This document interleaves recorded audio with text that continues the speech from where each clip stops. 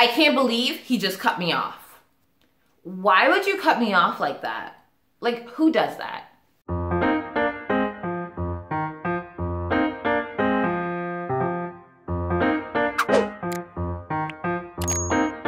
Hey, welcome to Let's Talk Context, American English idioms, phrasal verbs, and expressions. I'm Ethlyn. For today's lesson, we will talk about the phrasal verb, cut someone off.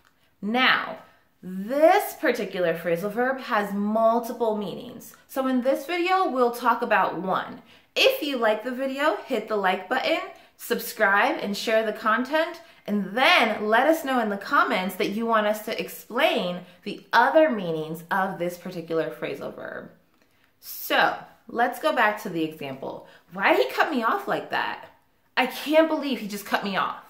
This will be used when, let's say we're having a conversation and I'm in the middle of explaining my side of the argument or the debate, and all of a sudden, George comes in and starts talking. Like, I'm in the middle of saying something and George decides that what he has to say is more important. So what George just did was he cut me off. He interrupted me. He said to himself, I don't want her to continue what she's saying. I'm going to speak up and say what I want to say. So that's what it means to cut someone off. It just means to interrupt them while they're speaking.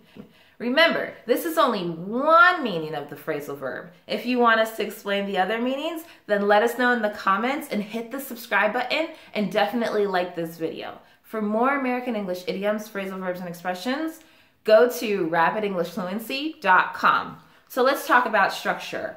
He cut me off.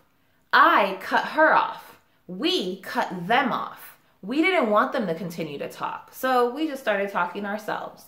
So that's the present tense. That's also the past tense because we know the verb cut is the same in the present and the past tense.